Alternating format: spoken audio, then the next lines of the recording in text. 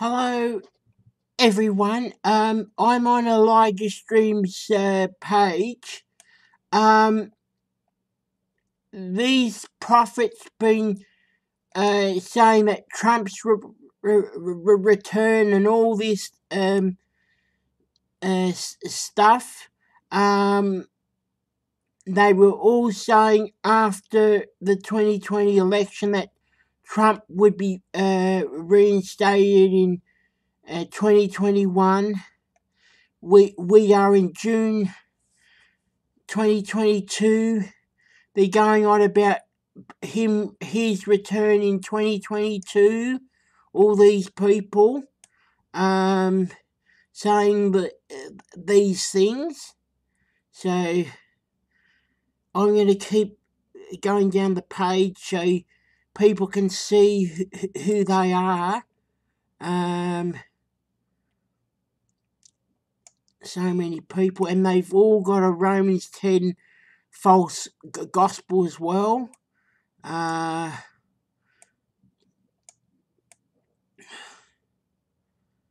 All these people said Trump would return in 2021, and then when it was the end of 2021, they said 2022. And we are in over the halfway mark in June, right? So you can, all these people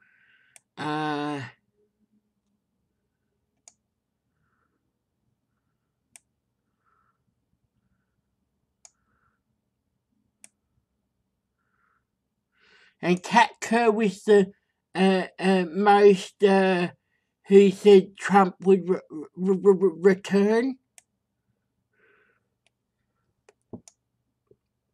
And she claimed she's been to heaven so many times, right? All these people said Trump would, that the Lord Jesus would bring Trump back into the White House in 2021. Now, then near the end of 2021, they were saying that that 2022. See, this guy was saying all that, right? So, and we, where I am, it is the 19th of June, 2022, in the afternoon, nearly 4 p.m. my time in Sydney. And in eastern states of United States, in New York, would be about 2 a.m. almost 2 a.m. And it's Father's Day on the 19th of June 2022 in USA and Canada. But all these people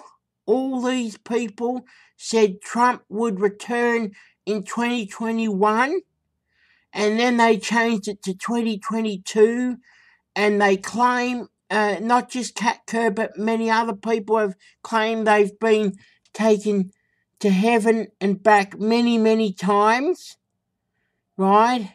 So these, and we're in the 19th of June in my time zone on Sunday afternoon, 2022, and Trump is not back in power yet. All these people, you can see, they all said Trump would return for last year, and now this year, and they keep changing it all fall and all this nonsense. So this is an exposure video that they said that the Lord Jesus would return Trump in 2021 and now 2022, and when it gets to the end of the year that Trump isn't in yet, then they'll probably go on about 2023. And so on. I believe Trump most likely would run for the 2024 election. But God has not has not brought Trump back. Thank you.